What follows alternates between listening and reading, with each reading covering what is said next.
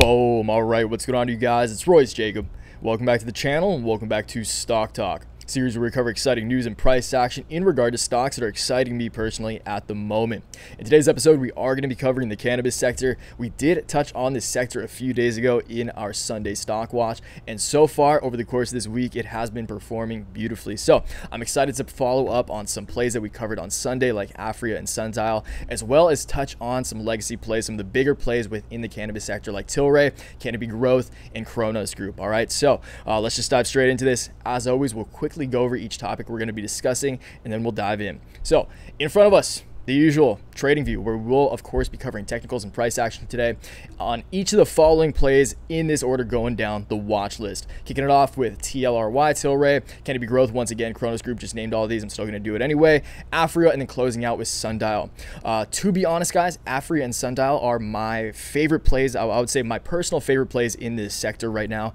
Aphria is like the most financially sound company in the cannabis space, in my opinion, and almost objectively. So I love Aphria as a safe play, as a solid play with still significant growth potential. And then Sundial is the play in this sector that I believe has the most asymmetric potential. All right, so if you guys have been following the channel for a while, you guys know that we like to identify plays with that asymmetric profile, which means that the potential upside significantly outweighs the potential downside. And because Sundial has just been ravaged over the course of 2020, I really think that it has a lot of potential to do well over 2021, which is why I want to talk to you guys about it, and why the one article we're going to be touching on at the very end. Again, we'll go over the technicals on each of these plays, take a look at each of these charts, and then I'll save the Sundial analysis, the individual analysis, where we'll go over this article at the end in case you want to stick around. Okay, so this is titled Sundial Growers, a busy end to 2020 indicates potential strategic expansion.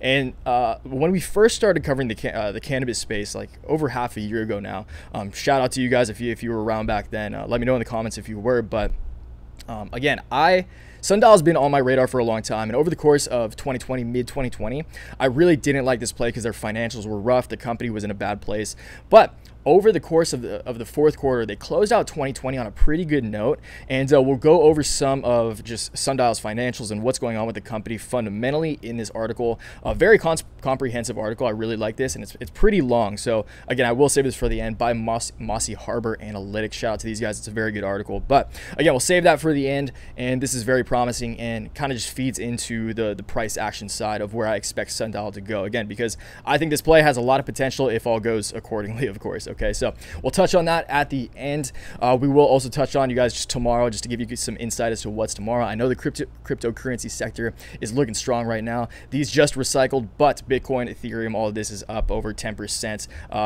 10% double-digit percentage gains over the past 24 hours. And I'm assuming some crypto stocks that we like to talk about all around here are going to do well tomorrow as well. So we will cover those tomorrow. We'll make a crypto convo, a crypto stock talk tomorrow as well. So just keep that in mind. And then just a quick shout out to ALYI, the stock, that penny, the micro cap stock that we covered in yesterday's EV stock talk, up 26% today.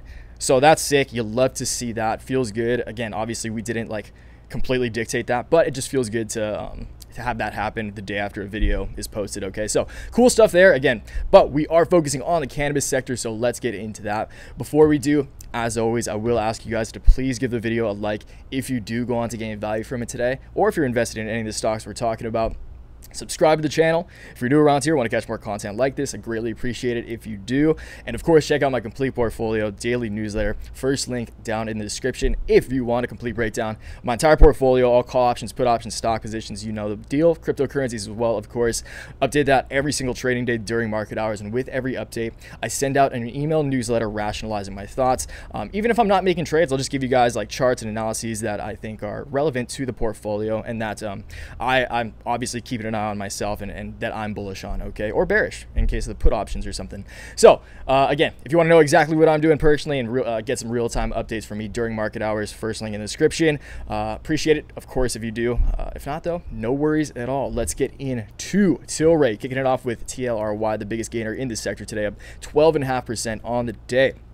So Tilray, of all the stocks in the sector has seen the most significant gain short term. All right, so of course we are, as always, on the 4-hour candles, and you can see here, just since we gapped up on the 5th of January, just at the beginning, that was the beginning of this week, right? No, sorry, that was the that was last week sometime. Man, this year's going by so fast already, it's crazy.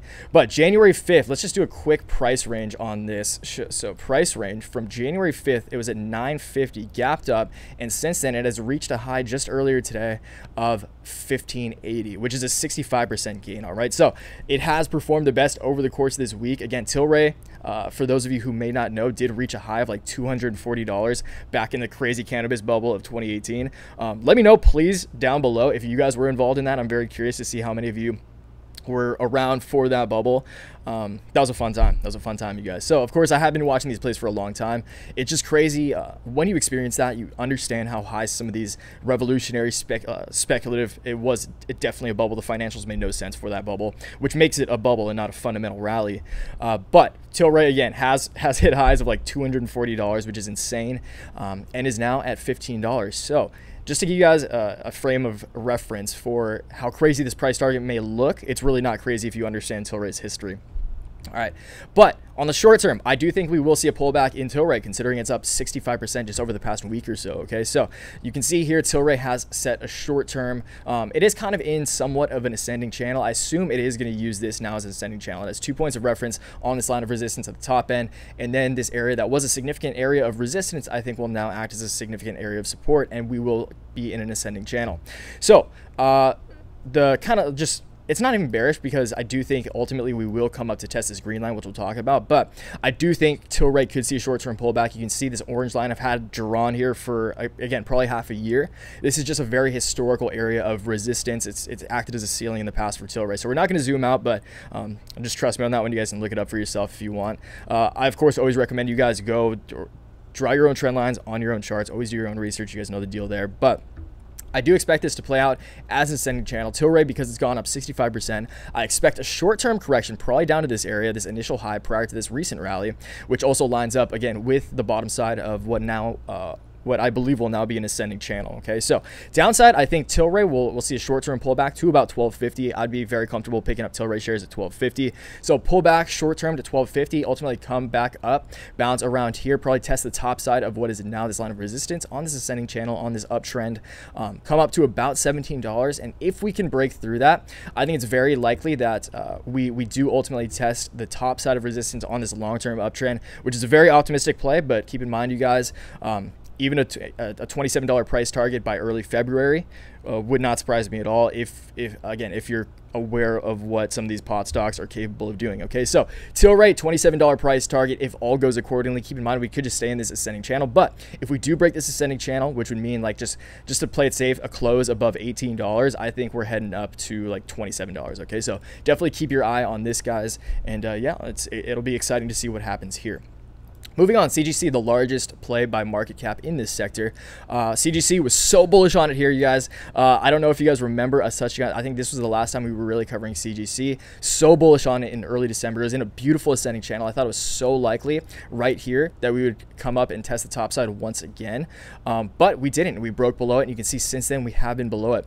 So I think it's very likely. Where'd my arrow go? I swore I drew an arrow, so let's take the arrow. It's not completely necessary, but just for you guys, I think it's very likely that CGC uses the bottom side of what was once this longer term, medium to long term ascending channel, and use that what was once a strong line of support as a new line of resistance, because again, TA 101 right there was once support, will be new resistance, and vice versa. Okay, so I do expect CGC to come up to about $40 end of January, end of February, of course, depending on, it could rally up tomorrow. Say it hits tomorrow, we would see a $37 CGC, but I'm expecting $40 plus by the end of January, early February. All right.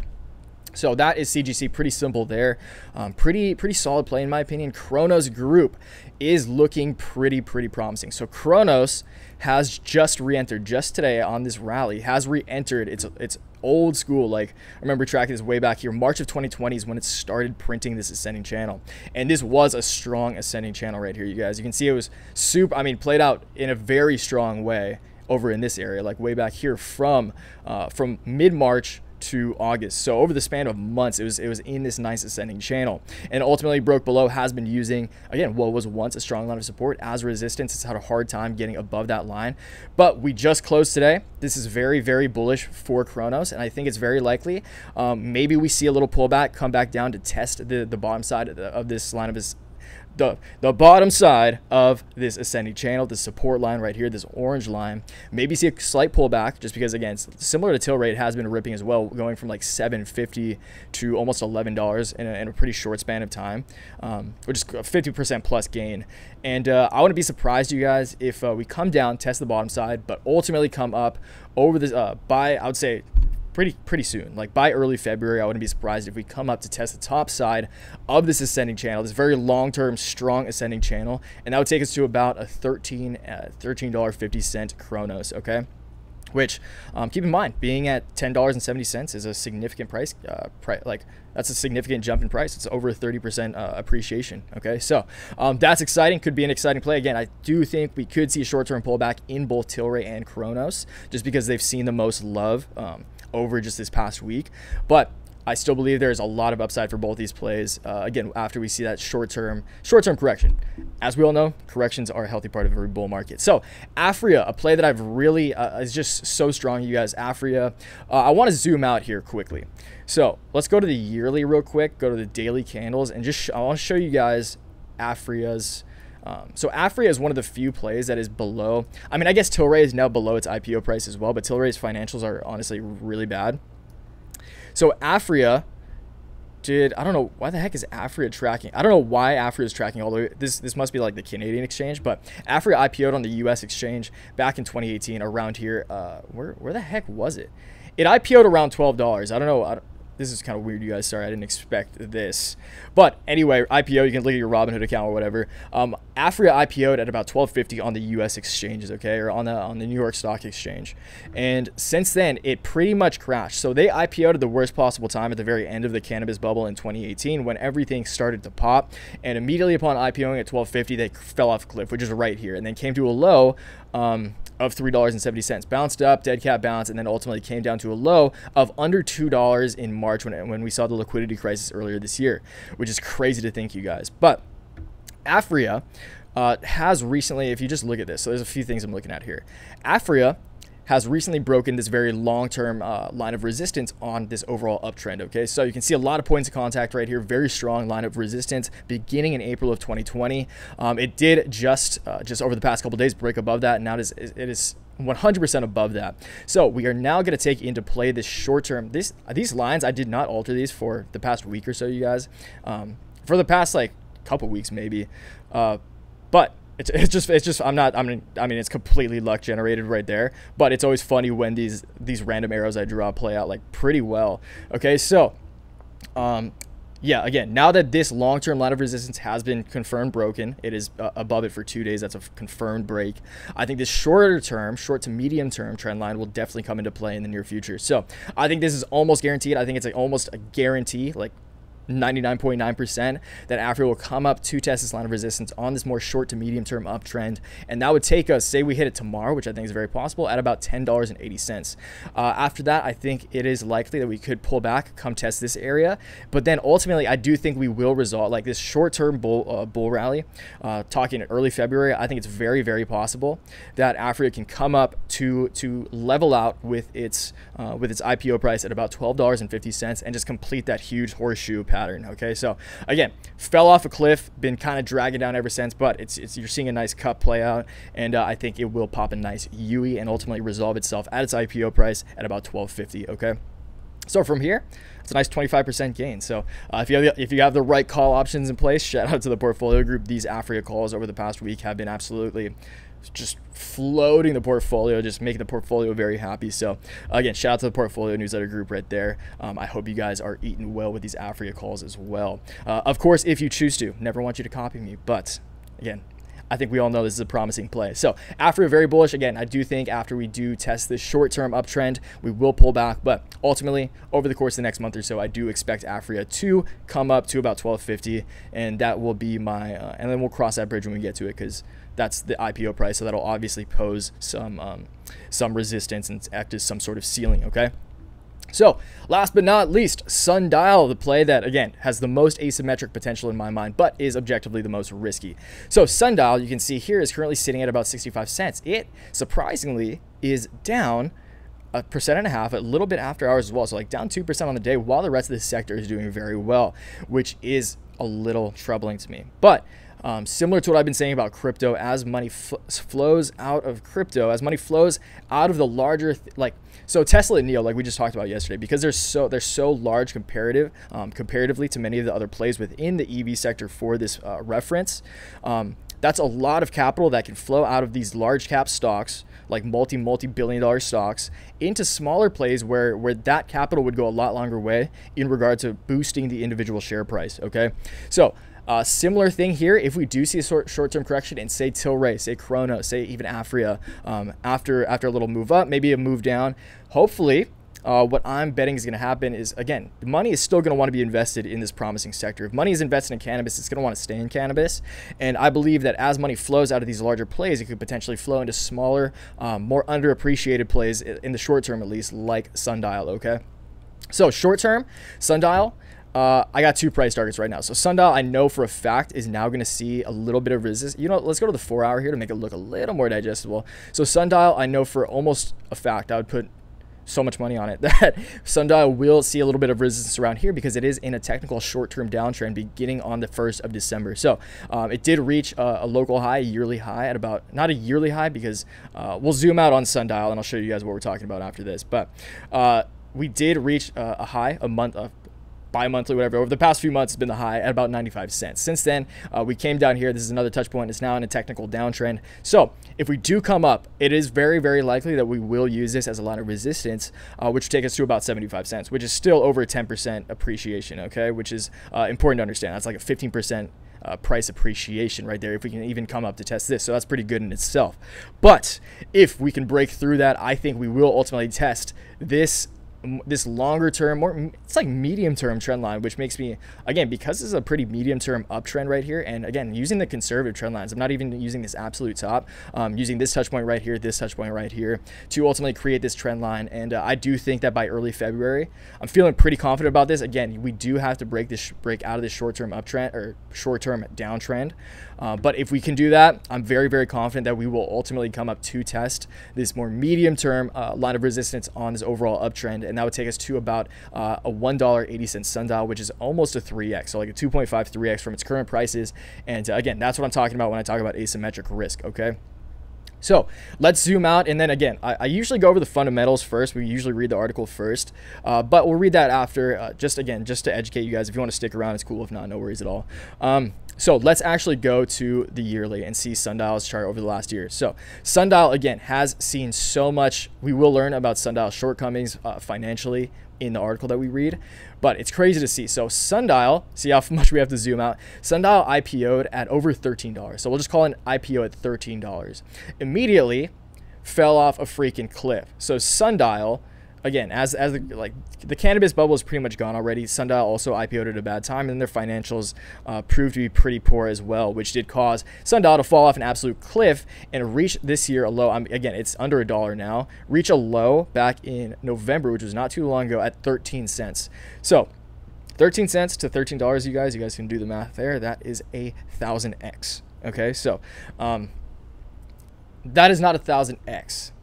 I'm not going to try to do the math right now. I'm going to sound stupid if I keep doing that. But regardless, you guys know how high Sundial can go just from a price action perspective. Granted, they did dilute their stock. They did dilute their shares significantly, which let's just get into now so we can all be on kind of the same page.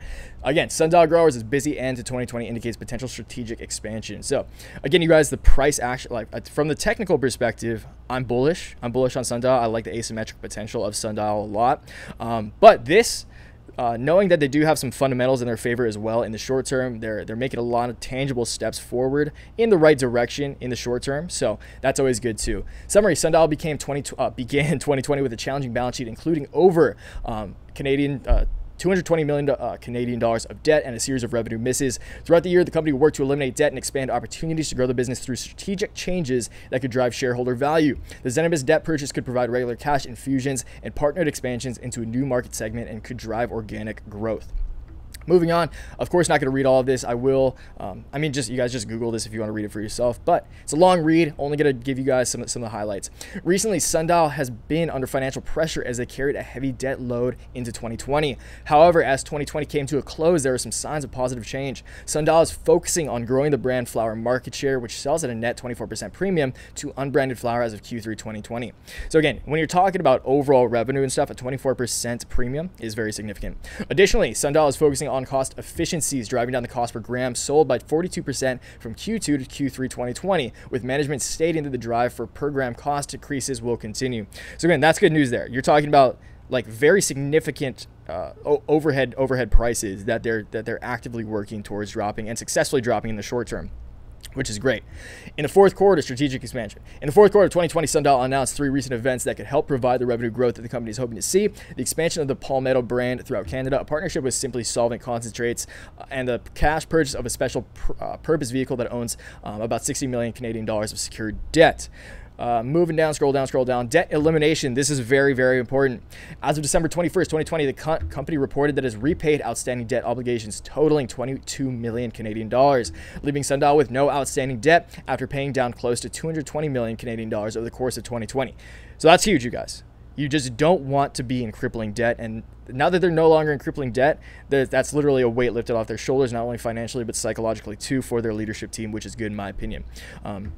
According to the company's filing, the elimination of debt will save close to 4 million Canadian dollars per year in interest payments, and perhaps most importantly, removes all remaining covenants and restrictions regarding Sundial's ability to pursue strategic opportunities. So again, that's the thing. When you have debt, this applies even on a personal level, obviously on a business level, even more at scale. But I'm sure all of you have been in some sort of debt at some point, and it's a cloud over your head. So once you get out of what was once very crippling debt, again, it's not only good financially, it's good for the ego, for the morale of the company and the leadership team behind it. Sundial accomplished this impressive feat through a combination of methods, but primary outcome for shareholders was dilution, as company shares outstanding grew from 11 million shares as part of its NASDAQ IPO to over 900 million shares. So this is significant, you guys. They pretty much 90x their shares, all right, which is that's rough. 90xing the amount of outstanding shares, that's a lot of shares. So that's important to remember, and that's a significant, that's a big factor behind why you see Sundial just fall off an absolute cliff, is because they kept just pumping out new shares and diluting the individual share price. Sundial has stated that his rapid equity issuances were to eliminate debt and to fund strategic expansion. For shareholders who are able to initiate a position in the stock after the dilution has occurred, the future strategic expansions could provide tangible value. So again, you guys, I think to sum that up, although they 90x it, roughly 90x, you guys get the point here, like 85x the amount of outstanding shares, there's still, I believe the worst is behind them, again, because they are making tangible steps in the right direction. Like I said, it's so important, you guys. Just the psychological aspect of this on the company being out of that crippling debt is going to be very good for creativity, for expansion, for actually branching out and trying new things, and ultimately, hopefully, I believe they will find success in those new ventures, okay? And I do believe the worst is behind Sundial. We are sitting at like a $400 million market, sorry, $71 million market cap. I feel like that's not right. I'll keep you guys posted on that. But a legend market cap of $71 million, which is tiny. That is a minuscule market cap. So there is a lot of room for potential growth here, considering Sundial has, again, fallen off an absolute cliff. I think there's definitely potential, and I'm very, very confident personally. You guys obviously hold me to this. I could be wrong, of course, but I'm feeling very confident that over the course of the next month, Sundial will ultimately test this top trend, potentially breaking $2, depending. Say we hit it early March, it would bring us to about $2, okay? So again, I do think this could happen a lot faster. Let's finish this off with the takeaway. Sundial is attempting a startling turnaround from a debt-laden enterprise focusing on a narrow product set to a company pursuing rapid strategic expansion with no debt on the balance sheets. Again, no debt is huge. It will be worth watching over the next 2 to 3 quarters to see if the partnered expansions into the concentrates and edible markets, coupled with the increased focus on branded sales, are able to expand the company's revenue and margins. If so, I would expect an increase in shareholder value over that time frame. The regular cash infusions from Zenabis debt servicing and the associated royalties should help provide fuel for the turnaround. So again, you guys, this is similar to Riot and Mara like earlier this year, you guys. If you remember us talking about how these companies that were once in a very bad place financially just started to get like just get into gear. They woke up. They got real. They established their position, or they like grounded themselves and actually started making tangible steps in the right direction. Getting rid of your debt, huge. Probably the most important thing in terms of a public company, getting rid of your outstanding debt. And again, pursuing new projects. They're branching out into multiple different fields of cannabis. And of course, cannabis, it's not just the flower, it's not just the bud, it's all the products, it's the CBD. There's so many opportunities with cannabis that can be explored by these companies. Okay, so very exciting. Once again, you guys, I think Sundial, if all does go accordingly, at least in the short term, can come up to test here, which would take us to, once again, about $1.80 if we hit it in early February. But again, you guys, because this company's gotten so beaten down, because the market cap's so small, I think this thing could potentially hit double digits if we see another cannabis bull market, which I do believe we'll see it once again with this blue wave, with the Biden presidency, and with a whole bunch of more accepting individuals in terms of cannabis, at least involved in government and regulation and whatnot. Okay, so ACB, if you guys see that on the watch list, I really don't like Aurora Cannabis as a company personally. So I'm sorry if you wanted to talk about that. I'm not covering that today. Maybe in the future, but I personally don't really like ACB fundamentally as a company. Like, their financials are whack. Okay, so that said, of course, let me know down below what you think about any of these plays, what plays specifically you're most excited about, and what other parts of the market that you're excited about as well. Remember, you guys, we talk about a lot of stuff on here. I like focusing on exciting, revolutionary plays that I do believe are on the cutting edge, that are about to see some great times. Okay, so again, we will cover crypto tomorrow. We'll talk some new plays in the crypto sector that I'm actually super excited to share with you. Of course, the newsletter, will hear about it first. So shout out to the newsletter. I do have an exciting crypto play to share with you tomorrow that I'm very excited about, if I haven't said that 3 times already. So again, pumped to do that, and I'll catch you guys tomorrow. So once again, leave a like on the video, please, if you're still watching. I truly appreciate you. And drop a comment down below. Talk about whatever you want. Always love talking shop. Always love learning from you guys, most of all. So I'll catch you downstairs. Until next time, always remember, take action, make waves. Peace.